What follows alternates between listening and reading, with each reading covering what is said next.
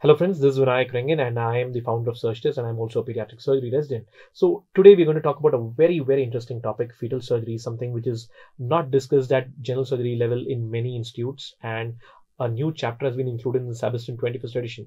So fetal surgery is a very niche branch of surgery, and one of the biggest motivations for me to enter into pediatric surgery was the growth of fetal surgery.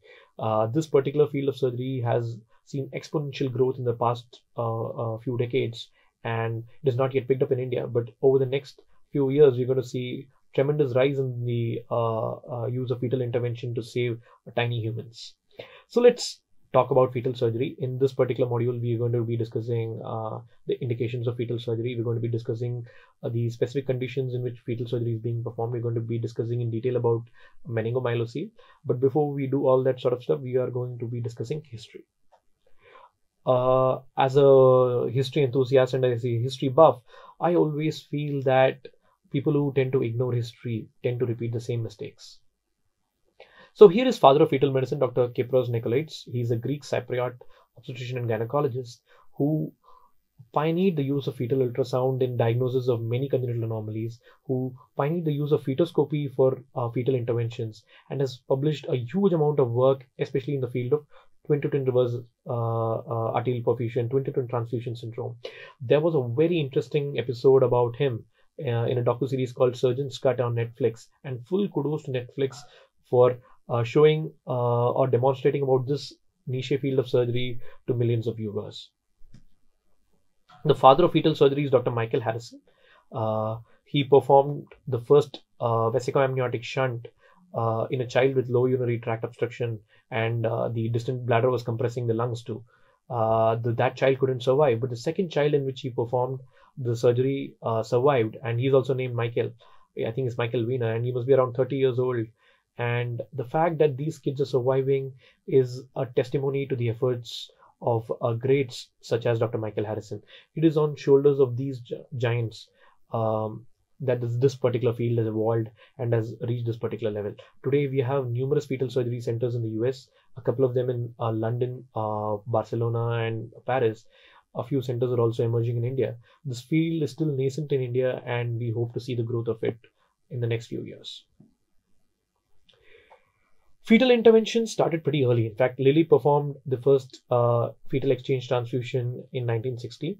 1970s and early 80s saw the growth of fetal ultrasound, and Dr. Nikolaides played a major role in it. The first open fetal surgery was performed by Dr. Harrison in 1980. The first fetoscopic attempts at spina bifida repair were by Tulipan and Brunner in 1990, and the first open fetal spina bifida repair was performed by Adzik. And the MOMS trial, the legendary MOMS trial, which actually pioneered the use of fetal surgery for meningomyelocele and which encouraged the adoption of it all over the world, was in the 2000s.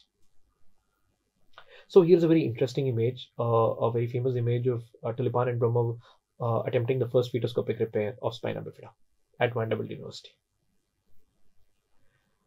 Fetal surgery is very interesting because there are two patients. The mother is the innocent bystander and the fetus is the actual surgical patient. It is very important that we acknowledge the mother in the entire process, because it is because of these hundreds of mothers and parents overall who allowed themselves to be subject to fetal interventions, who allowed their unborn child to be subject to fetal interventions, that this field has grown. And we owe a lot to these people who allowed themselves to be operated when these procedures were actually unproven. So here's a very famous painting. Of this painting stands on my desk as well. This is by my favorite painter, Raja Ravi Verma.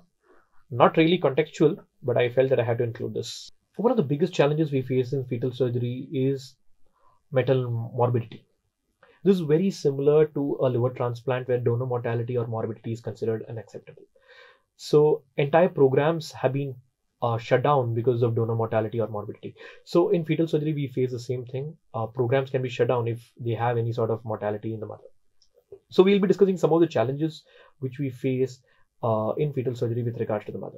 Opening the gravid uterus without bleeding is a very big challenge. In fetal surgery, we open the uterus, the hysterectomy is performed, something very similar to a classical cesarean section in a vertical manner. Uterus is a very vascular organ and it tends to bleed. Maintaining uterine relaxation is extremely important because uterine contraction can constrict the uteroplacental circulation and can lead to premature labor, can lead to compromise of fetal circulation. Closure of hysterectomy in a watertight manner is very essential because we don't want the amniotic fluid to leak out. Limiting postoperative preterm labor is also extremely important, and that is something which has been the Achilles heel in entire fetal surgery, because we still have not been able to surmount this particular challenge. Fetal surgery is used in a variety of conditions, but it is a standard of care in advanced cases of 2-to-2 transfusion syndrome and certain cases of meningomyelocele. So this is a table from Sabiston 21st edition. It lists the conditions amenable for fetal intervention. It is comprehensive but not exhaustive. Meningomyelocele, 2-to-2 transfusion syndrome, TRAP sequence, CDH, tumors causing hydrops, sacrococcygeal teratoma, CPAM, cervical teratoma, something very interestingly named as chaos, congenital high airway obstruction syndrome, amniotic band syndrome, urinary tract obstruction, renal agenesis, congenital heart disease, and fetal anemia. In fetal anemia, we perform transfusions, and it's very interesting to note that congenital heart disease can also be treated by fetal interventions. We use animal models to perform a lot of these experiments, and most commonly we use the fetal ovine model. Basically, we operate on lambs. Sheep has unique resistance to preterm labor and spontaneous abortion. Coming back to maternal risks, I know fetal surgery is essentially about the fetus, but risk to the mother assumes more importance than risk to the fetus. You can't risk anything happening to the mother. The biggest risk, as we told, is bleeding. Uterus is a vascular organ, and to solve this problem, people started using staplers. In early days, we used metallic staplers, but this particular metallic staplers tended to act like an intrauterine contraceptive device, preventing later pregnancies. So we started using synthetic or plastic materials in the staplers. Choriamnionitis is a major risk. We are opening the uterus, we are exposing the amniotic fluid, the risk of infection is always there. Placental abruption is a risk. PPROM can occur. Preterm labor and premature delivery, as we told previously, it is the Achilles heel. Uterine dehiscence and rupture is also a major issue. One of the major and most important reasons why we abandoned the classical cesarean section was the risk of uterine rupture. So does it make sense to go for fetoscopic repair? Some would say yes, the risk of uterine dehiscence and rupture is definitely less, but the challenge of closing the uterus in a watertight manner in fetoscopic repair is also there. And another big challenge is the learning curve. A lot of surgeons who are performing fetal surgery have still not crossed the learning curve for fetoscopic repair. We're going to be talking about meningomyelocele. It is one of the most common congenital defects, and it is due to incomplete closure of the neural tube. The neural elements get exposed to the environment, the uterine wall, the amniotic fluid, and this can lead to developmental delays. This can lead to motor deficits. The spinal cord element is exposed, neurological damage, Arnold Chiari type 2 malformation, hydrocephalus, loss of bowel and bladder function. So what is the rationale for prenatal surgery? We are not going to be discussing in too much detail about MMC because that's going to be covered in a different module completely. But we're going to be discussing about MMC with regards to prenatal surgery. And what exactly is the rationale for prenatal surgery? This is the two-hit hypothesis. The first hit is the embryological anomaly of the spinal cord. The only way to prevent this is to ensure active proper neurulation, and the best way to do that is folic acid supplementation. The second hit is the acquired injury due to the exposed neural elements. Inside the uterus, the injury can be in two ways. One is the mechanical injury, which is due to the uterine wall, and the second one is the chemical injury due to the elements in the amniotic fluid. The only way to prevent this is early surgery. So the legendary MOMS trial enrolled 183 participants, and they divided them into two groups. One was the early fetal intervention group, and the other one was the postnatal group. So the perinatal deaths in both groups were less. There were 2 deaths in both the groups. The need for ventriculoperitoneal shunt was at 12 months of age was 68% in the first group and 98% in the second group, which showed that almost every kid who had undergone an intervention postnatally required a ventriculoperitoneal shunt due to hydrocephalus. Actual shunting was performed in 82% in the postnatal intervention group and 40% in the early fetal intervention group. The p-value was less than 0.001, pretty significant. Decreased hindbrain herniation. 96% of kids had a hindbrain herniation in the postnatal intervention group, and only 64% had it in the prenatal intervention groups. Again, extremely significant. The most interesting aspect was the improved ability to walk without prosthesis. 42% in the intervention group, early intervention group, and 21%, almost double, in the postnatal intervention group. Again, extremely significant. And this particular trial paved the way and set the stage for further fetal intervention and established early fetal intervention as a gold standard in many cases of meningomyelocele. What are the other uses? Sacrococcygeal teratomas. Sacrococcygeal teratomas can be absolutely frightening. As you know, a big tumor in the coccygeal region. Extremely vascular tumors. These kids have a huge difficulty while delivering the fetus also. But the biggest risk is the presence of non-immune fetal eye drops due to the excess circulation. Mortality is more than 50% in kids with non-immune eye drops. So in fetal intervention, we can either ablate it through radiofrequency, or we can go ahead and resect it. And in many cases, we use something called as the exit procedure to secure the airway. The exit procedure is, the exit procedure is something which we're going to be talking about in further slides. Teratoma and neck lesions. MRI is a must to characterize lesions because the risk of complex airway is higher in teratoma. Again, we'll be talking about this exit procedure in detail.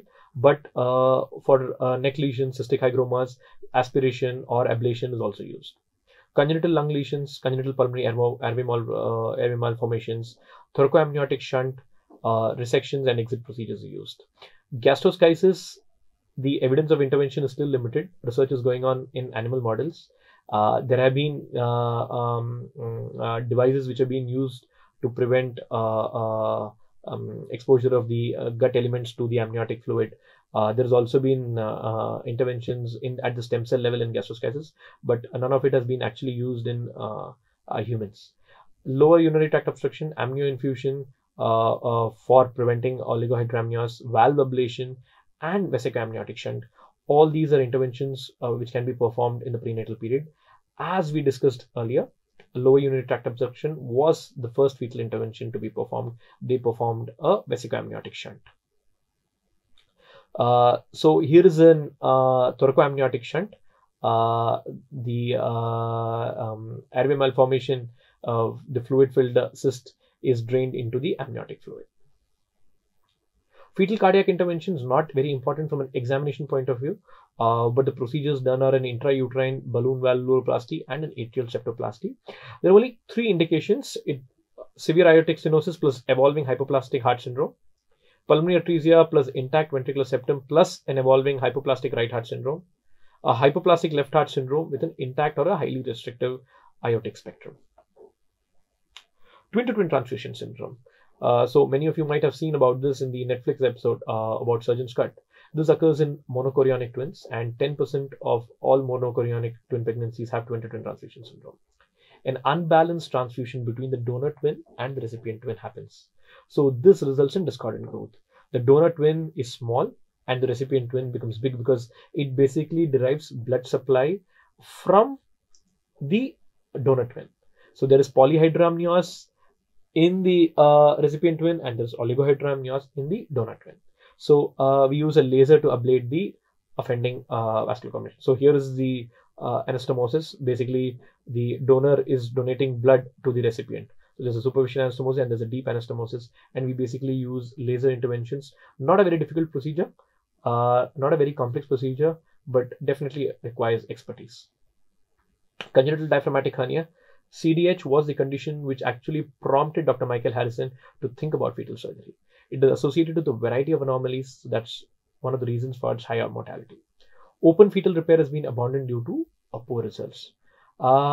So we use something called as a plug technique. Plug the lung until it grows. It is called fetoscopic endoluminal tracheal occlusion. So basically what happens is so here is the trachea and here are the lungs. So when there is a diaphragmatic hernia, so when there's a defect and you have organs pushing in, intra-abdominal organs pushing in, the lungs basically become smaller because they don't have place to grow. So what happens is when you occlude the lungs, occlude the trachea basically, the fluid normally bathed by the fetal lung parenchyma cannot escape out. And this causes the fetal lungs to swell out and grow. This leads to pulmonary hyperplasia. The major cause of death in CDH is pulmonary hypoplasia and the resultant pulmonary hypertension. And a very interesting technique has been FETO, where we occlude the trachea and allow the lung to grow by plugging it, by not allowing the fluid made by the lung parenchyma to leak out. So here you can see there's a plug which obstructs the fetal trachea. Exit procedure. Exit procedure is a very interesting intervention in the field of fetal surgery. It is extrapartum intrauterine treatment. So basically, it is to stabilize the airway before the delivery is completed, before the uteroplacental circulation stops. So what we do is we do a hysterotomy to deliver the fetus, head and neck, and we intubate the child. So this is done before the uteroplacental circulation is compromised. Because once the uterus starts contracting, what happens is the uteroplacental circulation is compromised and the breathing occurs through the lungs. The patent ductus arteriosus closes, the foramen ovale closes, and the lungs start working. But when the lungs are not ready to start working, when we have to actually secure the airway early on, we use the exit procedure. So basically, we do an hysterotomy to deliver the fetus, head and neck, and intubate the fetus. It can be either through a direct laryngoscope or a tracheostomy, and decompression of the cystic lesion or resection can be done. Most important thing is complete uterine relaxation and preserving the uteroplacental circulation. There are basically four gross indications for exit. It can be an exit to an airway procedure. Basically, what we do is that we do an exit and we secure the airway. So it can be neck masses with obstruction, chaos syndrome, tracheal atresia, laryngeal atresia, micrognathia, or other cause of airway obstruction. Exit to resection syndrome, basically there's a large intrathoracic mass or something which is compressing the airway. So we secure the airway, do the resection, and then allow the delivery to progress and the uterus to contract. In severe cases of pulmonary hypertension and in pulmonary hypoplasia, we can do an exit to ECMO procedure. We'll be talking about ECMO in another session. But basically, this is done in severe CDH and severe congenital heart disease. Exit to separation, rare. It can be done in the case of conjoined twins. So basically, we have covered most of the important aspects of fetal therapy in this particular module. We're going to be talking about a few niche aspects of fetal surgery which have not been yet started to be implemented in humans. Some of them have been started, but not at a mass level. Intrauterine stem cell therapy for hemoglobinopathies, congenital skeletal abnormalities, and many more defects. Basically, we use bone marrow hematopoietic stem cells and mesenchymal stem cells. The most important use has been in hemoglobinopathies, thalassemias. The immature fetal immune system can cause fetal chimerism when we actually inject the bone marrow hematopoietic stem cells. So basically, this is a non-ablative method and avoids the use of a bone marrow transplantation at a later stage postnatally. After this chimeric blood cells are formed in a child with thalassemia, a second booster bone marrow can be done, and this booster bone marrow transplant is more effective than doing the first bone marrow transplant postnatally.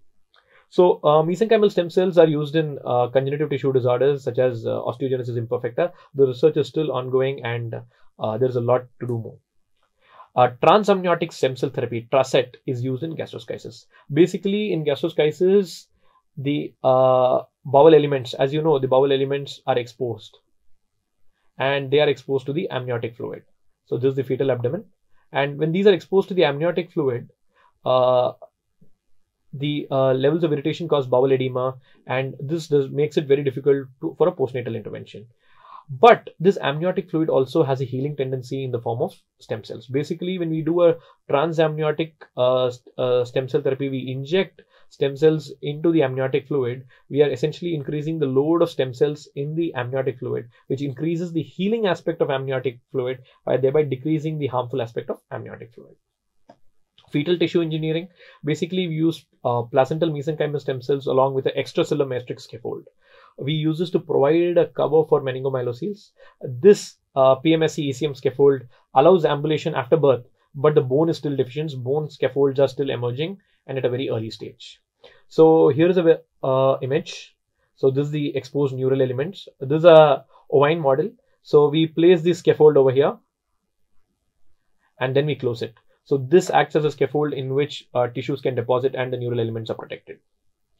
Intrautero gene therapy is also in its early stages, and they have been used in certain fetal mouse models for correcting certain lung anomalies. We use genetic editing tools such as CRISPR-Cas9 and also what you call as an adeno-associated vector human factor 9. It's a technique of doing late gestation gene transfer. We're not going to be elaborating much on this because these are still at an experimental stage. One very interesting thing I wanted to talk to you about before we end this module is, so you have performed a fetal therapy, or even if you're not performed a fetal therapy, a child has been born at a very early stage, 20 weeks, 22 weeks. The fact that modern surgery and modern medicine has led to the development of something called as an artificial placenta is simply amazing. It is basically a bag in which simulates the amniotic fluid. It's like it simulates a womb, so it's filled with fluids, and there is also an artificial fetal circulation kind of a chamber in which the fetal heart pumps blood, but it is oxygenated in a different chamber. And the technology is still emerging. We are still at an animal model level, but we are hopeful that this particular technology will be useful in saving a huge number of premature lives and allowing the field of fetal surgery to progress faster. Thank you so much. I think it was a delight talking to you guys about this very interesting topic. And any doubts about this topic or any other topic, you can contact me at my email, vinayak.rengan@surgtest.com. Thank you so much, guys.